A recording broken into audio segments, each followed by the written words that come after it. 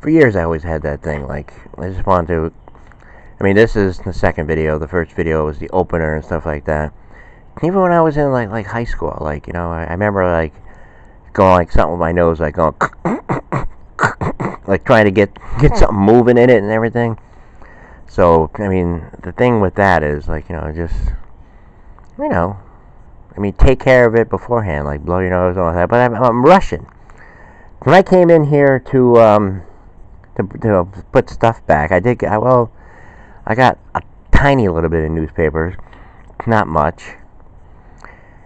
And that's when I seen like Colin Quinn was on, but I was like, I was didn't have my car door was open because I had to make 2 trips, and I got the car door open, and and I want to, like, because I got a message this morning, and last night too. I mean, like, on the Statue of Liberty thing there from Johnny, and I'm just like wondering everything okay, like, because I like to get back to people, like, I mean, I'm like that. Like, I see threads and stuff where, like, say, like Strutter, Gary Stevens, like, he's out there, and Matt Schroeder, they're out there, they're even busy, they got a show, they're backstage, but they get back to people, like, people say, love you, man, everything, have a great show, this, that, and everything, like, we would love to see some kind of highlights from the show. It's a good band. We followed them. We followed them when Jerry was on there. I don't know. Maybe they have different Paul Stanleys and stuff like that. I have no idea. But I know Matt has this beautiful black guitar. I would say Les Paul. I mean, it looks like a Les Paul. When I was in a band, my guitar player had, it's that same sort of guitar. Sort of like the Ted Nugent looking, on the album Screen Dream, if my memory serves me correctly. But anyways, so yeah, sometimes I'll go like that, and never really a big deal. No pains, no migraines, no headaches, stuff like that. It's just I don't know. One time I tried to do something about it. I think I was like 28, and it was a summer. I had been working at Valenti's for a long time, and I decided to, my uncle had this big company, and I said, come on, man, make me a flagman or something like that. I remember I was a flagman, and then, like, with the construction work, it was unbelievable. I was so petrified, bulldozers over my head and all that kind of stuff, and, they just say, here, flag all this stuff, I don't know, you got, like, outline, like, something, like, just put up these things. And I worked all, like, hard and hot sun and all that. There's a Chinese restaurant around the corner. I used to go there and everything. I had the work boots on. It was manual labor, like, And why am I bringing that up? Well, because they were building this thing. It was this medical facility in Skodak. And after, like, the next year, I went back to Valenti's. I gave it a go, like, for a couple weeks. And I said, I can't do this. So it was a medical facility, and I was like, why do I feel like this sometimes, like on certain days, like, like weather. And so I went to this, like, this nose guy, and he's like, oh, just spray this in there, or do this, take these pills. I say, all right, all right. And I remember taking them. I just woke up, and I couldn't even breathe, like, it was like I was having like a reaction to it. So it was like then and there, like I was always reluctant, and would always want to do things different. I never really trust the medical. I don't want to, like, segue into, like, to, like, what's going on with everybody's like, take the medical marijuana for everything. I don't do it. I'm not knocking it. Just like on the opener, I said, everyone is different on different situations, and they're not going to give in, everything like that. But it's just, it's just something I don't like. I'm not comfortable with it. When I was in high school, like I said, it was okay. Time for a coffee. But, I know, don't get me wrong, it's a cool feeling and all that kind of stuff, but it slows things down and really considerably, and it makes me, like, really paranoid for some reason. I don't know. Other people, it don't. It mellows them out, chills them, it relaxes them, everything like that. But the effects they have on me, I could be allergic to it. I don't know. I mean, just like Roger Daltrey said when he was at that concert. He said, "What are you guys doing? Smoking?" He's not against it or anything like that. It's just he has allergies to it and stuff like that. I mean, the last time I did it, I think I was around like 27 or something like that. Maybe that brought on like the thing. I don't know. Again, we're no brain surgeons here. We're no doctors. I should be talking to a doctor pretty soon, but it's not for any kind of medical reasons. It's just my aunt, who is 90. She moved in with her son, who was a doctor, and he had some stuff to give me, but I didn't know. I didn't recognize his number.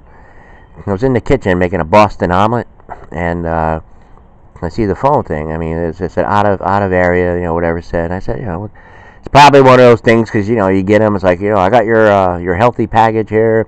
Hello, seniors. This arrived, this, that. Hi, I'm from the National Grid. I'm from this. I'm here all day long. I mean, I got it blocked, with the Time Warner, but certain ones go through. Most of them don't. Just get one ring. But for some reason, a few are able to get in, despite all that. And in this area, you ever get the police guy? He's always calling you up. Maybe that is legit. Anyway, we did give homage. We did give respect to the fine job that they're doing here. I mean, but I don't know. Now it's hard to enjoy it because they're like, they see you like walking around. Like, what are you doing? I don't know. It's hard. It's a hard thing. But we got to meet things in the middle for some reason. We all got to work together. Just like the thing, like when you're watching Lemon here tonight, he's talking about all this stuff, like whether the race and all this, the farmer. When you bring people in, say you have one dissatisfied person about a certain thing, but how do you know how others are affected or feel about it? Like with every issue they have, they always bring in something like these incidents. But anyway, they're talking about how the guy was talking about how Trump is, they all talk about it day in, day out, how he's divided and all that kind of stuff. Okay, I understand. You guys ain't gonna bend if you believe that he's doing it and all that kind of stuff. But no one man, no one president is gonna stop racism whatsoever. Obama couldn't do it. Trump couldn't do it. Bush couldn't do it.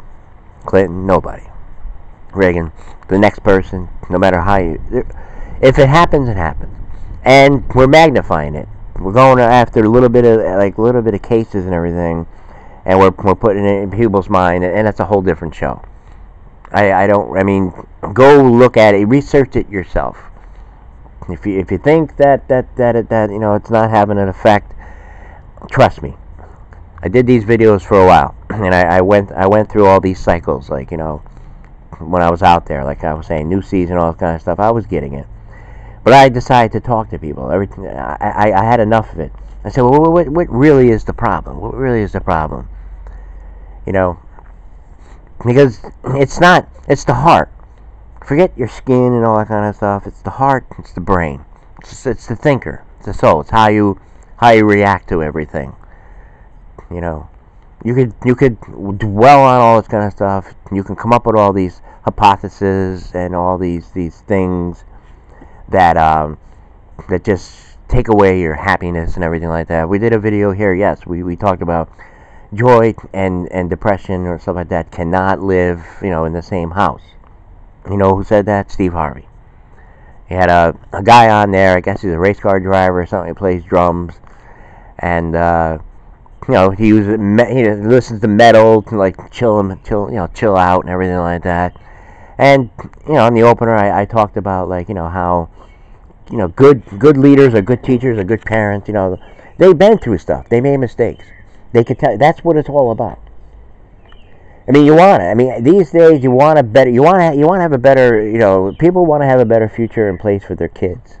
That's what they care about deep inside. If you got kids, oh my God, like this guy came out. He's working. He's got to go to work. He's working through winter, rain, summer, sleet, everything like that. Don't matter. 12 foot of snow. He gets in his car. Really nice guy. Chills out, when he can. Has friends over. The guy the other 2 weeks ago had at me and stuff like that. This other guy who thought, because I said something, he said, oh, don't worry about him. He's uptight and everything like that, you know. But he told me like who he studies with and everything. And I'm like, cool. I said, there you go. You know, next time he's over, I mean, I know we're gonna have a good conversation because it's a long story. Anyway, so the moon is out, stars are out. Lovely day here, Memorial Day weekend. We'll elaborate more.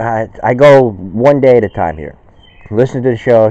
We're progressing as we go.